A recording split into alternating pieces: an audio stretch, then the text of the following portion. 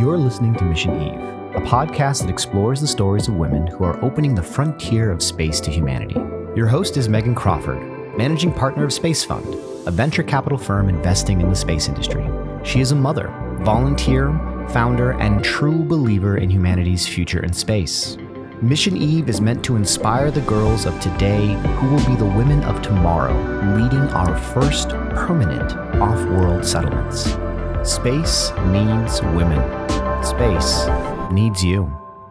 Welcome to Mission Eve. I'm your host, Megan Crawford, and I am thrilled to have with me today Rebekah Rounds. Thank you for coming. Thank you for having me. It's great to be here. Exciting to have you on. And let's just start at the beginning. Okay. Let's talk about where you were born, where you grew up, and did that have any influence on you getting into the space industry? Well, I grew up in a small town in Wisconsin, La Crosse, Wisconsin. It did not have a big effect on me in getting into the space industry. My father was a science teacher. He's been a science teacher all my life. But really, I was always interested in space. Did not go into it until later on, actually after my undergrad.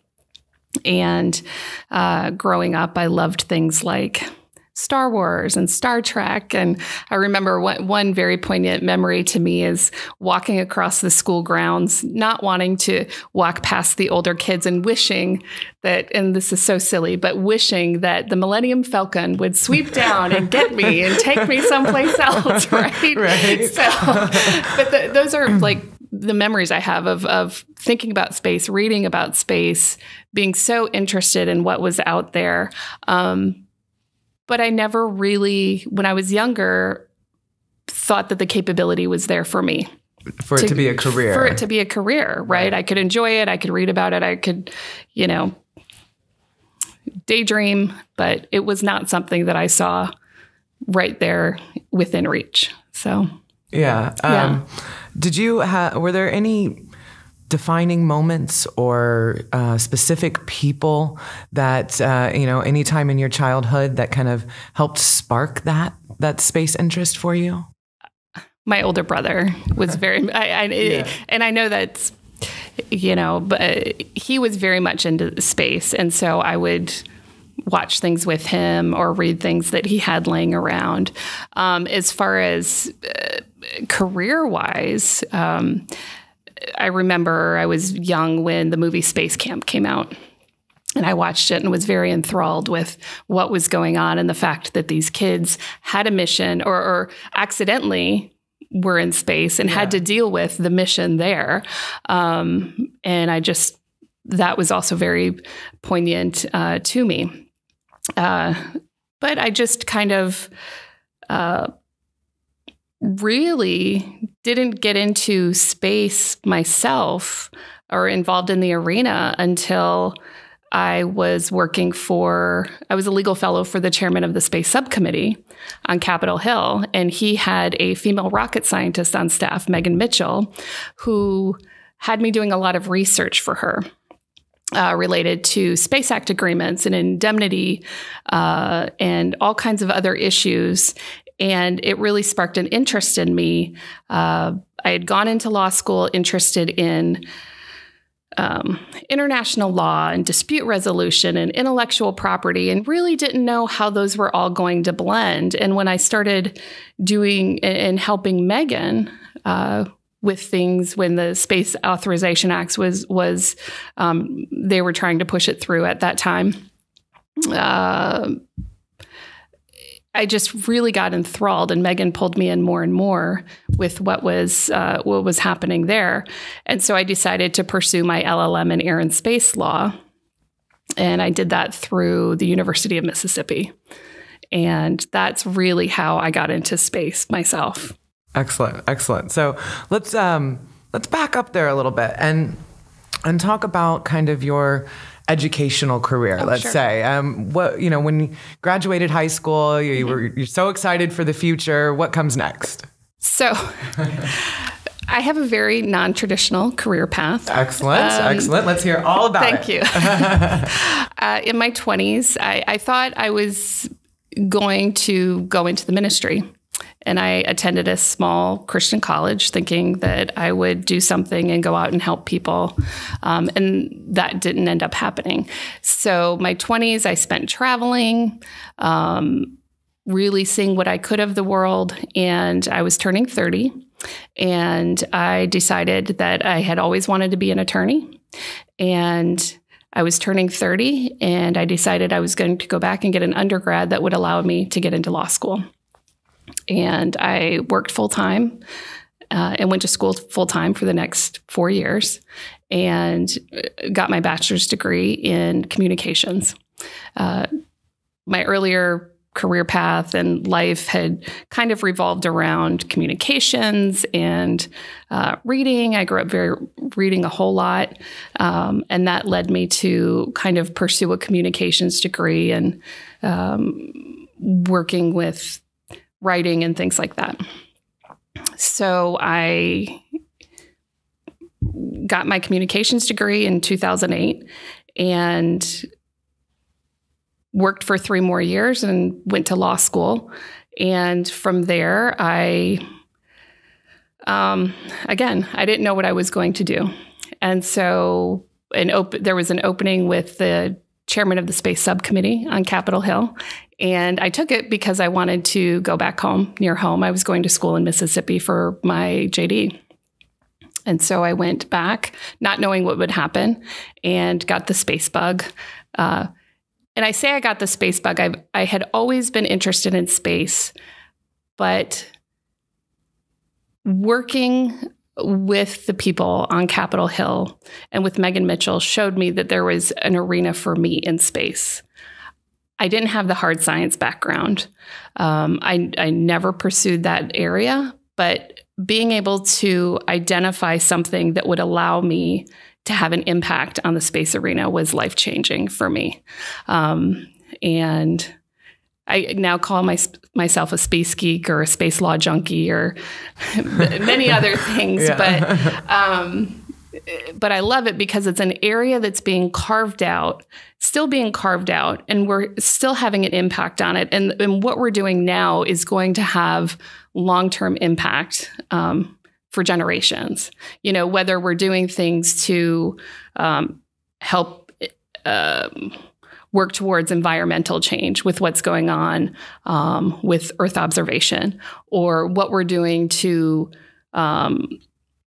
limit space debris, or what we're doing with diplomacy to help the international community grow together rather than continuously combat. I think international law related to space is in the Outer Space Treaty is a great diplomatic tool that hopefully we'll be able to use for many, many more years. Excellent, excellent. So tell me about this this degree you went and got after you got your personal space bug. Sure. Yeah, so it was through the University of Mississippi. It's an LLM in air and space law. What's an LLM? It's a Master's of Law, so okay. It is a specialized focus. LLMs provide a specialized focus for lawyers. Lawyers, right? And I was able to do it remotely. So I worked as it was great. I did all of my classes remotely while I was working as an attorney at an IT company in Maryland. And just the most fascinating professors associated with the international space community. PJ Blunt was one of my professors. Michael Dodge was a professor. I was able to have a one-on-one class with Fabio Tranchetti, who is an international lawyer dealing with space matters. And we would have a Sunday morning call, 3-hour call, and just talk about space. And being able to talk space and walk away, some people get really drained when you have to go over a subject matter for hours. But I was always just like had my adrenaline pumping at the end of all of those calls. So in my classes. And so it was the right decision for me to pursue that degree. But yeah.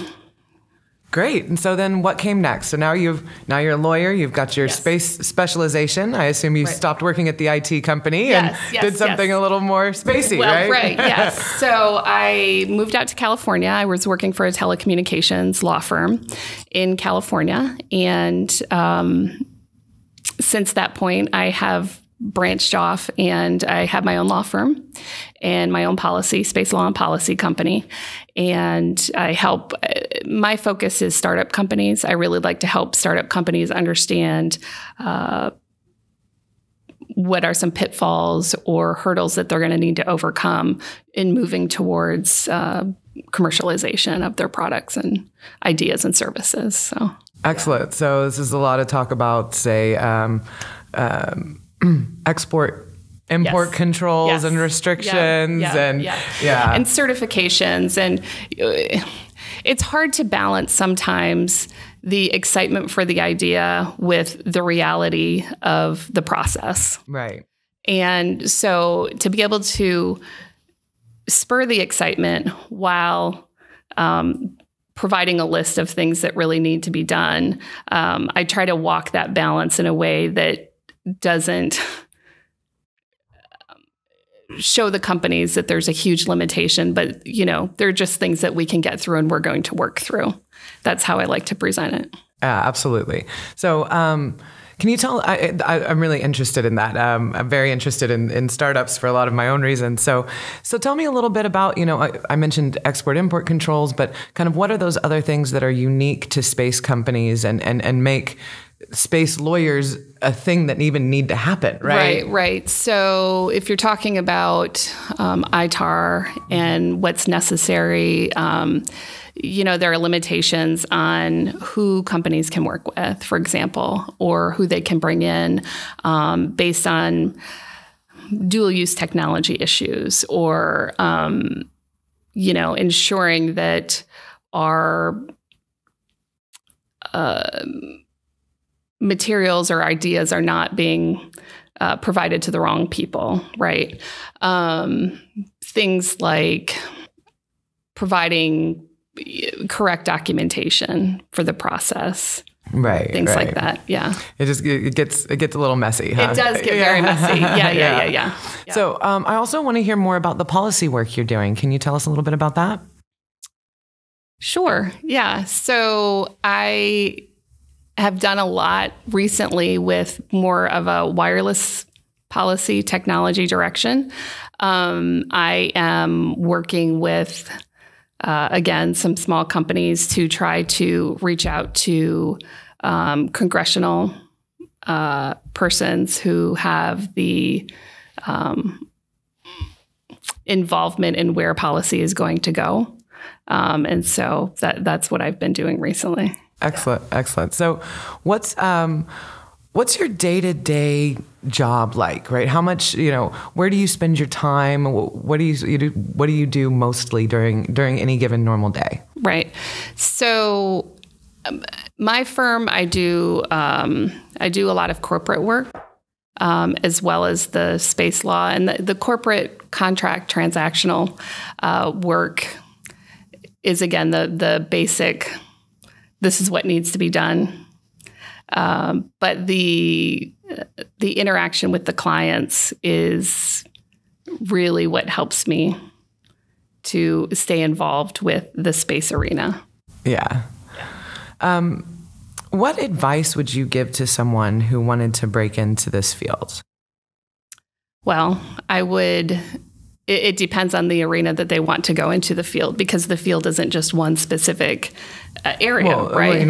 Space law specifically, yeah. Right. So what I would say is stay up on current policy, where it's going, attend conferences, stay up to date on what's happening. The ABA conference, for example, the ABA Space Law Forum has a conference, a mid-year conference every year, and an annual 2-day conference. So there's a 1-day forum and then a 2-day conference. And attend that and see what's happening. And that's the American Bar Association? Yes, the American Bar Association. Attend the conferences, but don't stick to just the legal conferences, right? Go to ISPCS, see what's happening at ISPCS, figure out what's happening with the new companies, new ideas that are coming out, attend conferences, read a lot. It's really important to read and see what's happening. Find a mentor, see who's in the arena and really try to talk to them and get involved. Volunteer. Volunteering is really important. I'm involved with a nonprofit in North Carolina, and they've had me guest lecture on space law and policy every summer for the last 3 summers. And what I do is I remote in and I talk to these kids. They have kids come in for learning center camps, and the organization is located at a former NASA facility that we were able to acquire through an act of Congress that allows us to give kids experiential learning, hands-on experiential learning that, they're able to come in and see the 26-meter telescopes, for example, work with the equipment and see that there's a way for them to move forward with careers that they may have never experienced. Yeah. They're getting experiences that I never got when I was a kid. And so to be able to see that, for me, even volunteering there and seeing that has enabled me to reach out to others to get them involved with the organization. That's really valuable to me. Yeah. And I think it would be valuable to anybody that's trying to break into the field. Excellent. Excellent. So, what was your first job? Your very, very first job? And how old were you? Oh, so I was probably 10 or 11, and I delivered newspapers. Oh, fun. Yeah, it was on fun a bike? until, no, I walked, had a bag over the shoulder. And when I was a kid, fun until it was, 0 degrees outside in Wisconsin and the snow was, up to your hips and stuff like that. But it taught me hard work, right? Yeah. That was my first job. My first,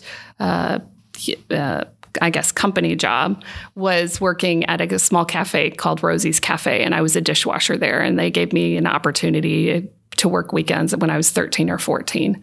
And so I worked weekends and carried, smelly dishes around. Had to do with the heat of the kitchen, but it was a really good experience, and I'm grateful for it. Excellent. Excellent. So, you've been in the space industry a few years now. Yes. You've been around, you kind of, you know the industry, and having worked previously in totally different industries, can you think of any unique challenges of being in space, and talk a little bit about that and how maybe you've overcome those? Sure. So space is a really small, tight-knit community, right? We've got a few companies that are doing, really focused launches. We have satellite companies. We have a small group of attorneys that deal with space. And that can be intimidating because with such a tight-knit group, there may be concerns about how to break that barrier, right? When people have worked together for 20 years and you're a new person on the scene, how do you break into that? And one thing I would go back to is just attend the conferences, get to know people. People are people. Even though it's a tight-knit group, it's a very open group. We have this connection and excitement for where we can go and the hope of what we can do, right? And so when you bring something to the table that's spurring that excitement, that motivation, that encouragement, that capability to talk about new ideas, that capability and that way to discuss ideas, churn new ideas, and propel us into, further into the future, I think people will really grasp onto that. and we'll be more open. Right. Absolutely. So where do you see yourself in 10 or 20 years? How do you see your career developing? Sure. So I would like to be working more in the international community. Again, going back to my earlier comment, I think the Outer Space Treaty is a really great diplomatic tool. And I would like to really see how we can develop more relationships to get us further into space, to get our goals further completed. I'd like to help develop interplanetary agreements. I'd like to nurture relationships between parties that are going to be settling other planets. I would like to help promote the idea that space is not just a hard science, but a blending of the social sciences, and that we need the social sciences with the hard sciences to really, truly succeed when we're there. Obviously, we're in space, we're doing things in space, but when we talk about long-term settlement, when we talk about, exploring and finding habitats that we can really live in, it's not just a point of being able to live there, it's being able to live with each other while we're there. And so I would like to help promote that. Excellent. So tell me a little bit more about the Outer Space Treaty and why you think it's so important. Oh, sure. Well, with the Outer Space Treaty, and I tell the students about this that I talk to in the summer times, the Outer Space Treaty is so important because without it, the Outer Space Treaty was signed in 1968. Under the Outer Space Treaty, there's no sovereignty over space or the moon and celestial bodies. There's no sovereignty, right? Well, in 1969, we planted our flag on the moon, right? Any other time prior to the Outer Space Treaty, we could have potentially said, hey, this is ours, right? But the Outer Space Treaty creates this environment that we, as humanity, can find common ground. It doesn't have to be about my ideology versus your ideology. Now, yes, Russia has its own ideas about space, and China has its own ideas about space, right? But and we do as well. But being able to come back to a common ground and say, we can do this together. There's hope to do this together. I think that that's really important. So the Outer Space Treaty talks about there's no sovereignty over space, and we are going to use space for value and for the value of humanity, and we're going to use it for peaceful purposes. And there's been a lot of back and forth discussing, well, is weaponization of space, can we do that for defensive purposes? And yes, we need to protect ourselves, but at the same time, we need to find a way forward. And I think the Outer Space Treaty has helped us do that to this point. And I hope it continues. I hope we continue to use that to move forward. Excellent. Thank you. Yeah, that's great. So, most of us in this industry are passionate, right? Yeah, right? I think a little bit more passion than you find in most industries. But I find that tends to kind of spill over into the rest of our lives too, right? Yeah. And so I'd love for you to talk for a few minutes. And I know you already mentioned some stuff here, but things that you do outside of your career that are either space related or just volunteer causes that you're passionate about. Right. So I mentioned Perry earlier. That's the nonprofit in North Carolina that I'm involved with. I go out there about 3 or 4 times a year to work, and I remote in for guest lectures with them. Actually, one of the really pinnacle things that happened for me when I was in Perry is I was giving a speech or a lecture to the students on space law and policy. And one of the leaders of the group came in the next day, and one of the students had written on the board, "I want to be a space lawyer," on the whiteboard. And I still have that picture. And so to me, really being involved in Perry and what it's doing is just immensely important. Perry is not just about elite kids coming in and getting an education. They want to create STEM accessibility for everyone. And going back to me being a kid and not even having that learning experience. If I had had that learning experience, maybe I would have gone in a different direction in my earlier career. But being able to give students that opportunity and that experiential learning is what I'm really passionate about, what I love seeing happen outside of my career. I'm involved with the ABA Space Law Committee to help move the direction of space law and inform people of the direction of space law and where we're going. I attend events like Spaceport LA, right? So we recently were able to do an event called Cowboys and Outlaws, and we talked about,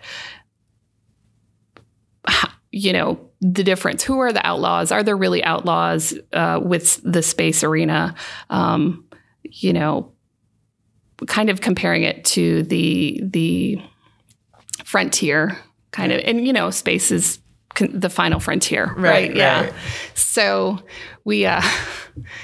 I involve myself in those kind of activities. I try to stay up on what's happening in the news with space. I try to attend events.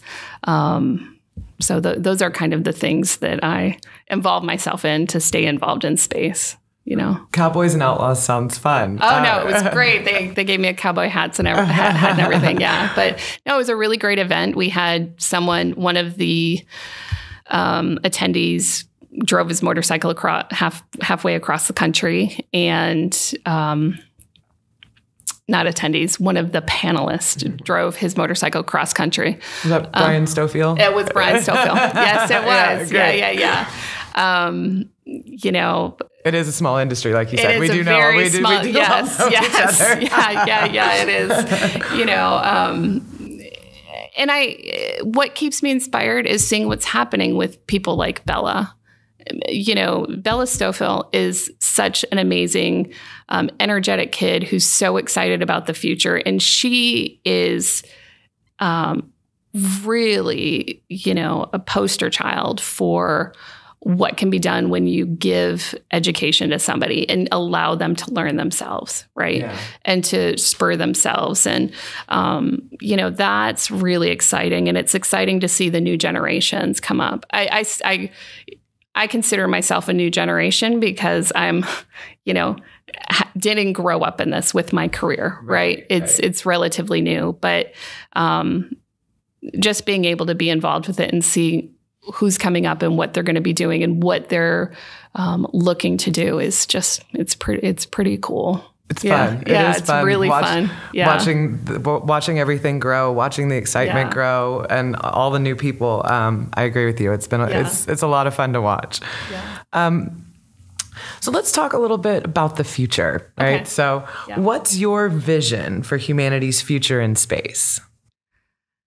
Well, I mean,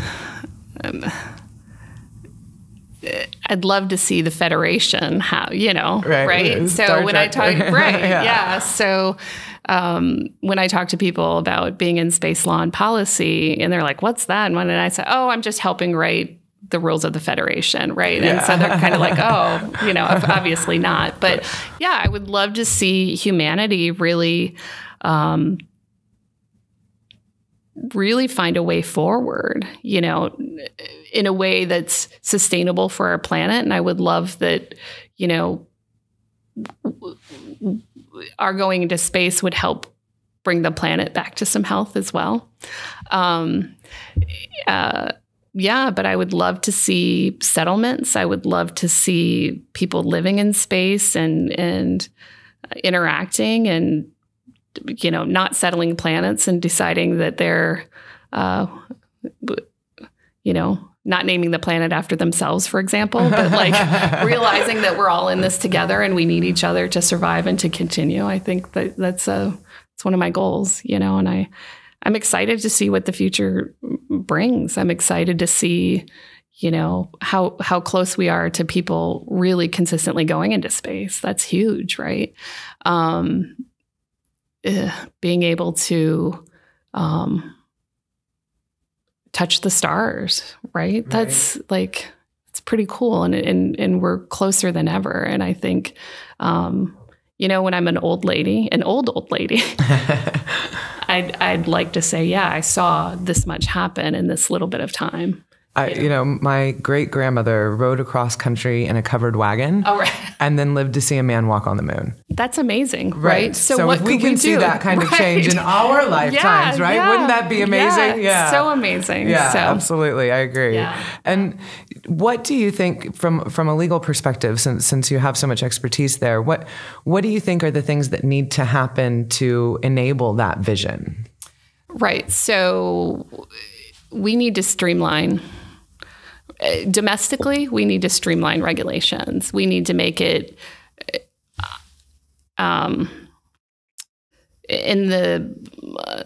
the law arena talks a lot about prescriptive regulations versus performance-based regulations. And I think that we need to create more and provide an opportunity for more performance-based regulations rather than requiring commercial entities to jump through so many hoops and to get so many signatures. And obviously, you know, they have to go through the FAA and they have to go through the FCC if they're dealing with, you know, communications, and they have to go through, you know, dealing with if they're interacting with civil space, right, or with the DoD, right? So there's so many hoops that they have to jump through, and I would like to see more of a streamline. I'd like to see a balancing act. You know, we have laws that there's such a convergence and divergence of domestic law within the three areas of law: commercial, civil, and national security space. And everything converges, but there are divergences that create problems, right? So if we are ITAR, you brought that up, for example. You know, we're trying to promote commercial space on the one hand, but with ITAR and with the regulations, more enforced regulations, and that's has changed, right? A little bit, but with this happening, we lost a third of our satellite base, commercial base, right? When ITAR started being more enforced because China got a hold of our technology, right? And reversed it. So with all of this convergence and divergence of civil, national security, and commercial law, we need to find a balance that's going to promote the innovation, that's going to promote national security without limiting the innovation, or finding a balance there. Right. And that's still going to support civil space initiatives. I'm concerned that we're losing really, and I'm concerned that NASA is going to lose focus. Not NASA. I'm concerned that the focus is going to be removed from NASA and everything that's happened because all of the focus is going on commercial, and we're potentially going to lessen funding in the coming years. And that has to do with presidential policy, right? So the president changes every 4 to 8 years. And so policy is going to change every 4 to 8 years, and how funding occurs is going to change as well, and with who's in Congress and all that. So, and when you're talking about projects that take a decade or more to complete, when the policies change every 4 years, that can be a little counterproductive, right? Very counterproductive, right? Yeah. You know, we look back and, you know, the first President Bush wanted to go back to the moon and Mars. And I know that there's costs associated with that. And the great thing about commercial space is that, you know, there are people that are putting their money into the space industry now. And that's great. And it's encouraging more innovation. And, where it's creating this snowball effect, which is great. But NASA has done so much and has been so valuable and can still contribute. And I don't want to see NASA go by the wayside in the meantime. Excellent. So when the time comes to settle space, will you be among the first to go? I would like to go to space. Hopefully they'll come up with a way for me not to deal with motion sickness so much. So yeah, I would love to go to space. I would love to see what's there and what we do while we're settling. Maybe I'll be the first Supreme Court justice on Mars or something. Perfect. I love it. Yeah. I love it. That's great. That's fantastic. Thank you. All right. Well, thank you so much for being here with us today. I really enjoyed talking to you and really enjoyed learning about your journey and your story. Thank you so much. I appreciate it. Thank you for having me. Mission Eve is a production of the Center for Space, Commerce, and Finance, a 501c3 nonprofit dedicated to educating entrepreneurs and investors about their respective challenges and opportunities as it relates to space. Megan Crawford has been your host and executive producer. Aaron Pagel is the executive director for the center and producer and editor for this episode. Marketing and communications for Mission Eve is managed by Nikki Martinez. Theme music has been composed by Liz Foal. If you'd like to support this podcast, please visit patreon.com/missioneve to become a monthly subscriber. We have multiple tiers available with benefits like personalized thank yous, access to limited edition t-shirts, opportunities to engage with our interviewees via online Ask Me Anything sessions, and small group gatherings with Megan Crawford when available. Any support you can offer will go a long way to helping us continue to tell the stories of the women who are making life in space a reality. Please follow us on Facebook at facebook.com/Center for Space, Commerce, and Finance, Twitter at CSCF_nonprofit, and LinkedIn at linkedin.com/company/CSCF. Thank you very much for listening.